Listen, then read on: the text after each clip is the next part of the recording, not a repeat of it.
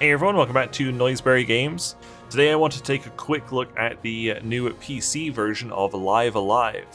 This was released on Steam on April 27th, 2023. Its regular price is $66 Canadian, or your regional equivalent.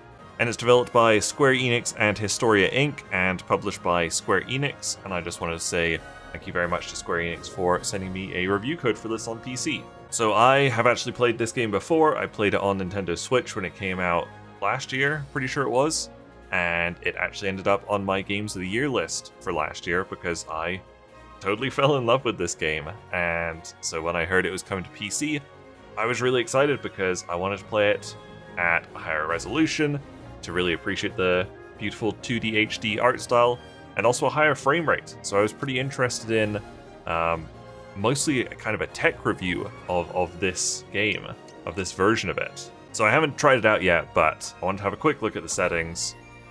Nothing different in the game settings here. Graphics settings, borderless windowed, excellent. Frame rate, 30, 60, 120. No 144. 144 would be okay, but 240 and unlimited, that's probably enough. I've got my little overlay up right now. It says in the menu I'm sitting at 450 FPS. It's pretty solid. Some cool presets here, like you don't need too many graphics settings for this kind of game, but I was definitely interested in them. Low quality, medium quality, high quality, maximum quality. That's pretty cool. I quite like that. Some nice color settings here. I don't believe the Switch version had those. That's quite nice. But that's about it for graphics settings. Totally fine. Language, you can still switch your voice between Japanese and English. Gamepad settings, this is really cool. It looks like you can rebind your controls, which is great. But you can even change the icon settings. So automatic, I'm using an Xbox controller, so it shows those. You can change it to Type 1, which is Xbox, or Type 2, which will be PlayStation, you can see in the bottom left there. I think that's very, very cool. Lovely option to have. So if you don't know what Live Alive is it was a JRPG that was only released in Japan for the Super Famicom or the SNES. Back in the early 90s, I believe. And it was only released in Japan, not released in English. You could play fan translations of it eventually, but it got ported to, or got remade for the Nintendo Switch last year, and now it's got a PC release, and I believe it's on PS5 as well, possibly not Xbox, I'm not totally sure. But basically it's kind of, it's very similar to Octopath Traveler. I actually prefer this game to Octopath Traveler. Obviously, Octopath Traveler is very inspired by this game. But in this game, as you can see on the screen here, you pick 7 different chapters, which has 7 different characters, all set in different eras, and you can play all of them in any order that you want, and you just experience these really cool, quite small stories that vary in all sorts of genres. So for example, the Prehistory era, you play as this caveman fella. It's basically just a traditional JRPG, but quite a small scale because it's just one chapter of this game.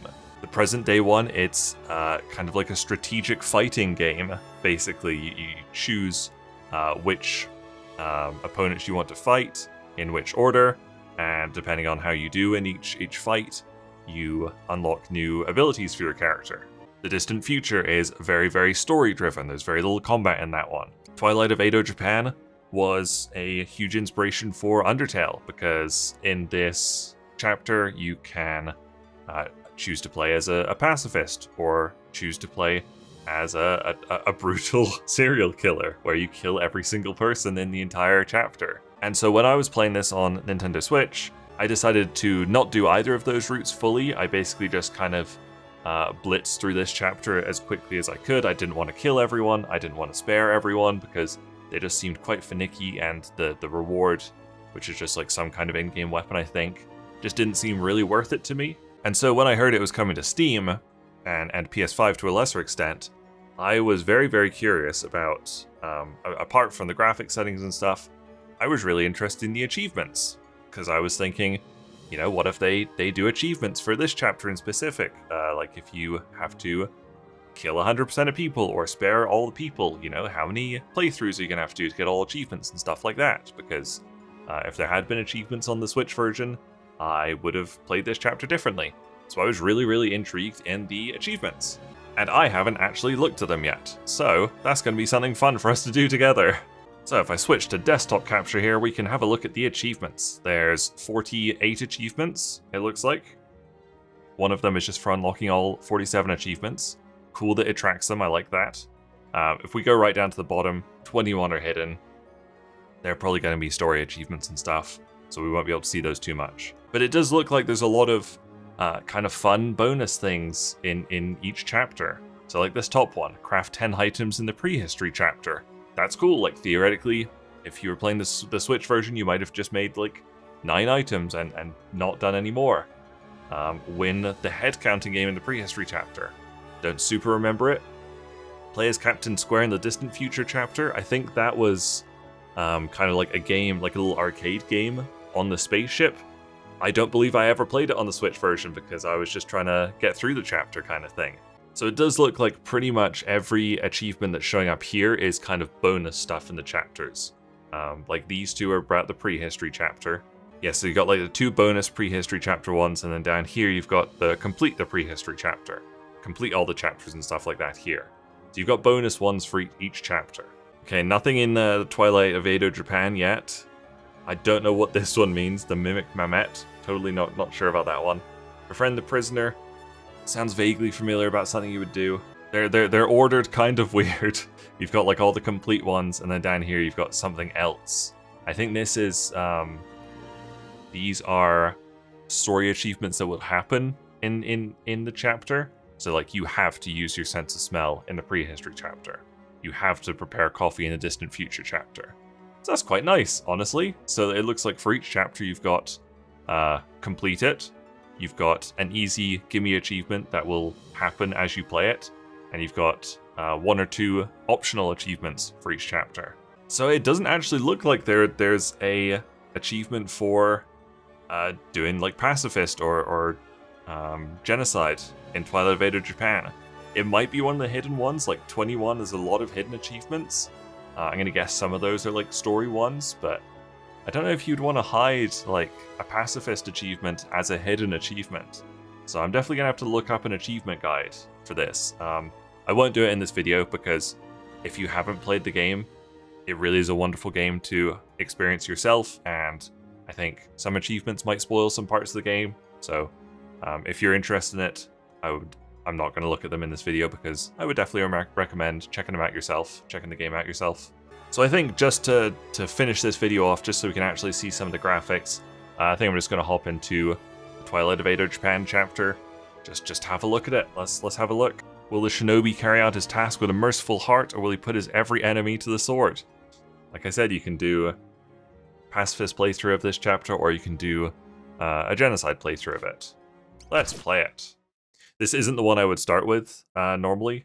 There's like a pretty decent recommended order to play them in, and the first one you're supposed to play is Prehistoric, because it's one of the worst, but also it is literally just a small-scale traditional JRPG. So it's a pretty solid one to play first to really get a feel for the game. So you can see the character models look pretty pixely, and like the fire there looks pretty pixely, but the walls and the lighting especially, they look really, really nice. Oh, I honestly love this game so much. It's so good. So I've just skipped all the story stuff just so we can get into it, and man, this looks so good. It looks so much better than the Switch version. I'm playing this 1440p. The lights, the lighting looks amazing. The castle walls here look amazing. Oh, it looks so good. How's my frame rate doing? Yeah, 280. I think we're good. And the soundtrack really is incredible.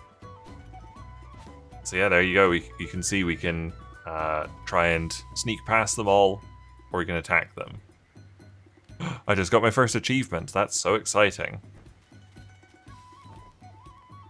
There we go, we've gone invisible. He's never gonna know I'm here. I don't actually remember how you do this bit. Like how you get past these boyos. Ooh, you don't see me.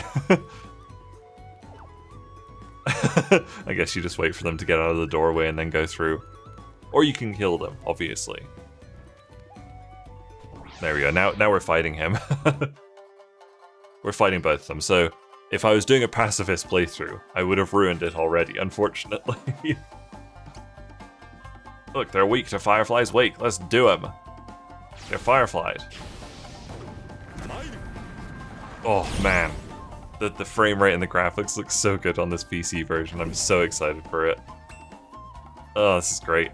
I do a Shadow Slash. If I move here, Shadow Slash. I don't think that gets both, I think that just gets him. He's gonna die to fire, I think. Oh no, I need to get him to move onto fire. Here, if I wait here, he might move on to... If I pass, there we go, he walked onto the fire, perfect. So yeah, I guess if you want to know more about the game, I would recommend watching my Switch version. Because that one, or even like my Game of the Year video from last year. Because the Switch, the video I did on the Switch version, I did when I was playing the 3rd chapter that I'd played. And obviously the Game of the Year one, I'd finished the whole game, so I just talked about it a little bit. Or I would just recommend picking it up for yourself because it really, really is an excellent game and I absolutely love this game. And I've been so excited for it to come to PC just so I can look at these graphics. They look so good. I love this art style. This was a little bit of a gushy video, I think, but I really am excited about this version and just this game in general. It's really, really great. So yeah, I'm definitely gonna have to look into those hidden achievements on my own time. Just to have a look at them and see what they are, because 21 hidden achievements, that's pretty fun. I think depending on what they are, I'll probably try and get all achievements in this game.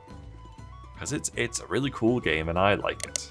Thank you guys very much for watching, make sure you leave a like and subscribe if you enjoyed this video, and I'll see you guys later. Bye!